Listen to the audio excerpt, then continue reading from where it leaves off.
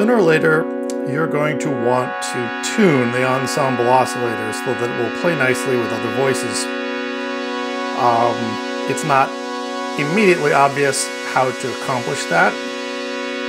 I'm going to show you how I do it. You're going to tune it using the pitch knob, which is directly comparable to the frequency knob that you find on most conventional oscillators.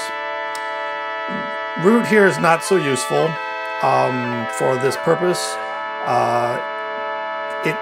Root makes it sound like you're choosing the root note of the scale or of a chord, but you're not. This is more of an inversion selector on the ensemble oscillator. So it doesn't really matter so much where we put this. In fact, we're going to have to kind of defeat what this does a little bit in order to tune this oscillator. So what I suggest doing is turning off the wave shaping just to get a purer tone.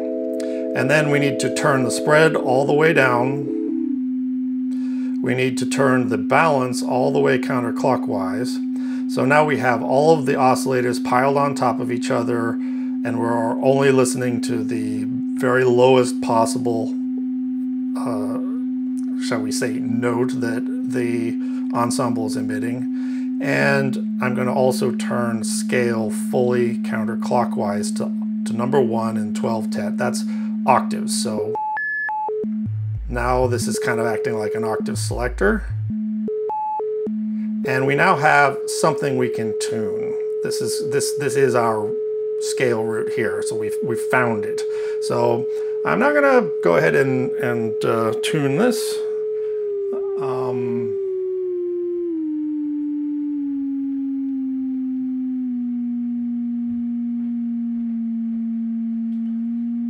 Try to get this on an A here.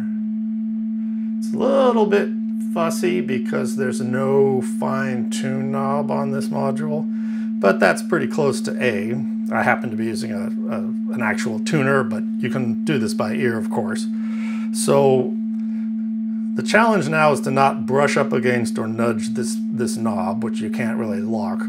I guess some people actually pull this knob off their module so that it's harder to knock the ensemble out of tune. But we can now turn everything back up. We can go back to chords, and I can bring in another voice that has also been tuned to A, and we've now got ensemble in tune,